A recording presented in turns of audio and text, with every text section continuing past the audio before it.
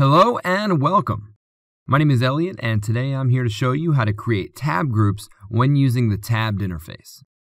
Before we get started, let's take a quick look at theme settings so you know where to configure the tabbed interface. From the View menu, select Theme Settings. Here, you can enable different navigation elements and switch between tabbed and windowed mode. Simply select Tabbed and then click OK. Now we're using the tabbed interface. Let's say you want to see one of your tabs in a new group. All you need to do is click and hold the tab you want to move to a new group and drag it to its new position. Drag down to the bottom to create a new horizontal group, or drag the tab over to the right to create a new vertical group.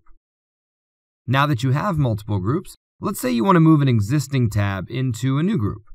You can simply drag the tab into that group. You can move the tab back just as easily using the same method. You can even reorder the tabs by dragging the tab to the position that you want. As an alternative to dragging the tabs, you can select the tab you want to move and use the window menus to add new groups or move tabs into the groups that you want. Using this method, let's go ahead and open a new group.